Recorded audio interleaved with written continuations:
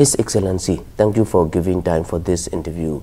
I just like to start with the Act East policy. Under the Prime Minister Narendra Modi, look East policy turned into Act East. So what do you think, what that actually means for the neighbors, like especially like countries like Myanmar? Right. Well, thank you very much, Somi, for this interview, and my greetings, Minglaba, to your viewers. Prime Minister's Act East policy has basically two connotations. One, I think it means that in some ways India has been as lagging behind in implementation. And what he wants to say is that now we will implement and act faster. The second component of the Act East policy is that really, in terms of a sense of direction, we are looking much more towards the east of India, that starts from all the way from the Bay of Bengal, goes all the way up to the sort of the Pacific, North Pacific, South Pacific. Prime Minister has been extremely active in this kind of diplomacy. As you know, he's attended 2 ASEAN plus East Asia summits, first in Naypyidaw and then in Kuala Lumpur. But in the meantime, he has also visited Korea, Mongolia, China, Japan. On this side, he's visited the South Pacific and Australia. Singapore has also been covered. Kuala Lumpur he did together with his visit there. So there's been a lot of diplomatic activity, there's been a lot of institutional activity through the ASEAN and East Asian mechanisms. There's been a lot of high-level visits from all these countries to India and from India to those countries. And so that is setting the political framework for this Act East. There is an economic component as well. I think Prime Minister has a vision of India as a kind of 4th generation Asian manufacturing power. First we had Japan, second we had the East Asian tigers, third we had China, and he sees India as a 4th generation manufacturing power, but manufacturing coupled and therefore multiplied by digital technologies. So we are going to, hopefully we are going to be a new kind of manufacturing. So manufacturing and focus in the countries in the East? No, that is his vision of India. But given the fact that Asia is the fastest rising region of the world right now, and it is in our immediate neighborhood, we have close cultural links, close economic ties, good political relations. Naturally, one of the areas where this is going to be most concentrated will be East Asia. So what that means to Myanmar? Yeah, this is really the very important question, because Myanmar in many ways is our gateway to Southeast Asia. The terrestrial gateway, the land gateway is obvious. We have 1,600 kilometers of common frontier. Not an easy frontier because it's mountainous, it's remote for central Myanmar, and it's remote for most of India. And this terrain has not generally through history been actually used for trade. When people have crossed the borders, mainly it's been for military campaigns, whether it was the Ahoms in the olden days, or the Americans when they were fighting the Second World War in China, or the British, or the Japanese for that matter. But I think now the vision is to make this into a trade route as well. But it's not limited to the land, because if you see across the Bay of Bengal and the Andaman Sea, we also have many other potential takeoff points for Southeast Asia. The Way could be one of them. Of course, Yangon, Thelava for the interior, this region is there. But I think the special sort of interest would be to connect India to Southeast Asia, particularly through the CMLV countries, by land. So there I think Myanmar has a particularly strategic location, because whether it is by sea or by land, in most ways you have to go through Myanmar. But I don't want to focus this only on the region, because Myanmar has an intrinsic importance to us for itself. One should not underestimate the value that we attach to our historical and cultural relations. That is there. In the contemporary era, we had our sort of, period under colonialism.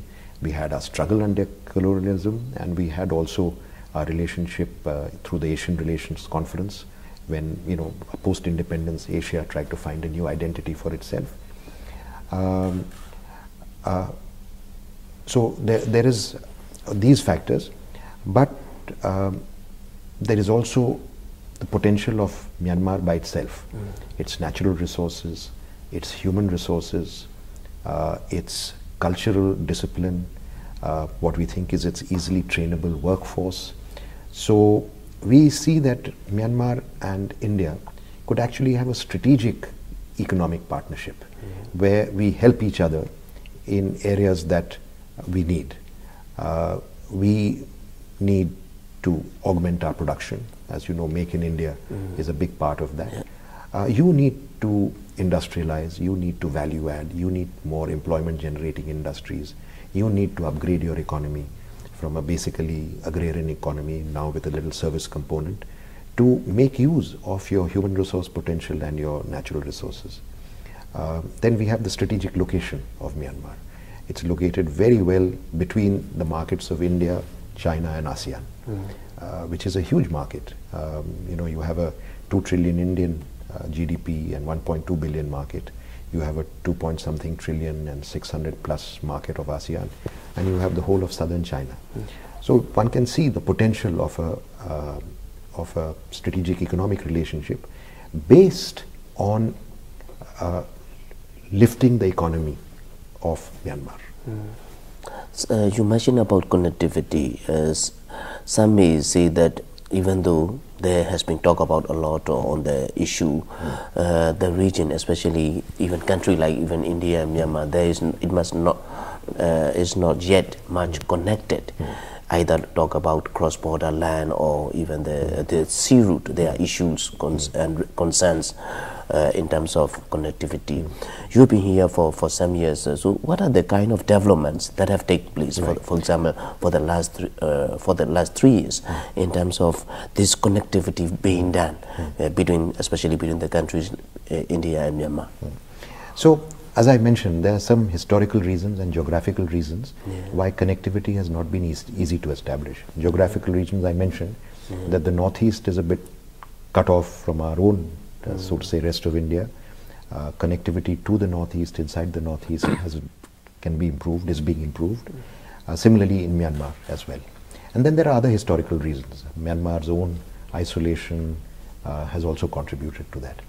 So what we are seeing now is really a product of the last 10-15 years, and in fact much more in the last 5-10 years. If you think about that, we have essentially 2 major connectivity projects with some minor projects linked to that. One is the Kaladan multimodal transport transit project, and the second is the trilateral highway.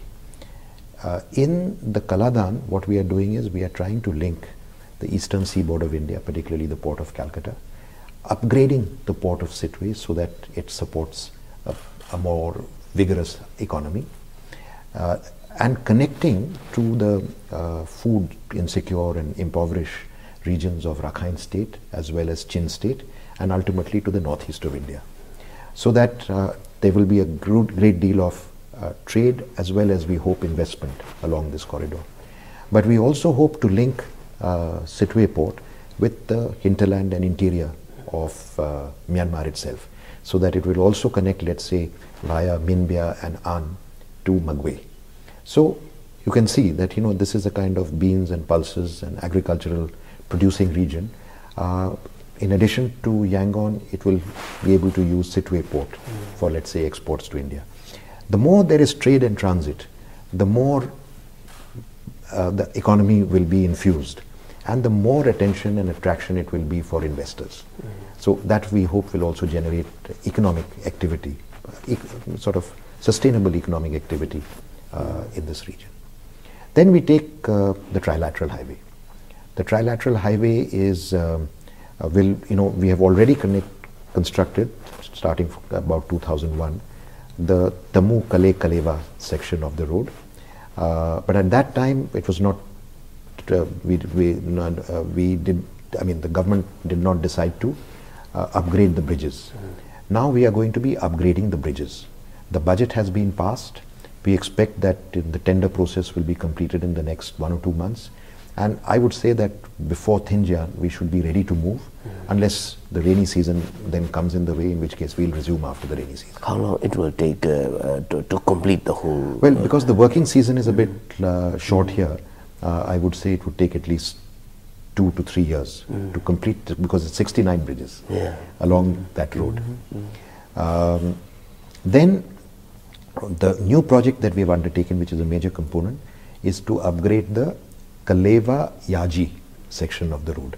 This is a very difficult section of the road, if you know it. It's very unstable soil. This is very close to the Zagain fault and all that. So we have had to do slightly more rigorous engineering and studies, and also due diligence in this respect. But the detailed project reports are ready. They have been approved by the government of Myanmar. On our side, they have got the technical approvals, but we are now trying to process the financial approvals. Assuming that we get the financial approvals in the next 2-3 months and then the tender process starts, we'll probably be able to begin this next year. And I don't think it would be realistic to expect that this section will be completed before 2018-2019. So let's say 2018-2019, the entire connectivity between India and Myanmar through these two projects, plus the Retidim road, which we are also going to upgrade, the Retidim road. So these three will substantially change the connectivity, land connectivity between Northeast India and, in fact, between India and Myanmar, because Sitwe also has a maritime component and an inland water component. So let's say the surface transport between Myanmar and India. Point to note is, I don't think there is any other country at this point that is doing two major connectivity infrastructure projects entirely out of its own money. It is 100% funded by the government of India. I could be wrong, but I don't know of any other. Most of the other infrastructure projects are loan driven. This is not loan driven. And the total outlay that we have on the, if we put the cumulative amount, the projected budget for these 3.5, 4 connectivity projects will be close to $1 billion. I'm making a ballpark figure, but it's anywhere between 800 million and $1 billion. So this is a big commitment from India.